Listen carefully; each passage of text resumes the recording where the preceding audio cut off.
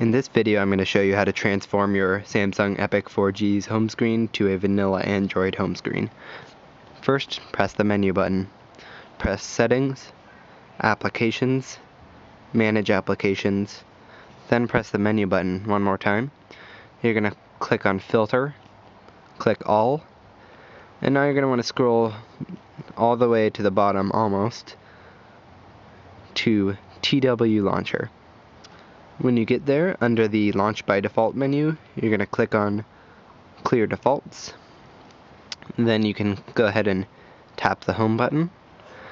You'll now see that there are two options, Home or TW Launcher. You can click Use by Default if you'd like to make the normal launcher, the vanilla Android launcher, your default. And then you can click on Home. And now you see we have the vanilla Android launcher. It scrolls up. It's actually extremely fast. You do lose your 7 TouchWiz home screens. You're back down to 3 normal vanilla home screens, and you lose the TouchWiz menu. Instead, you've got the vanilla Android menu down here. And that's it.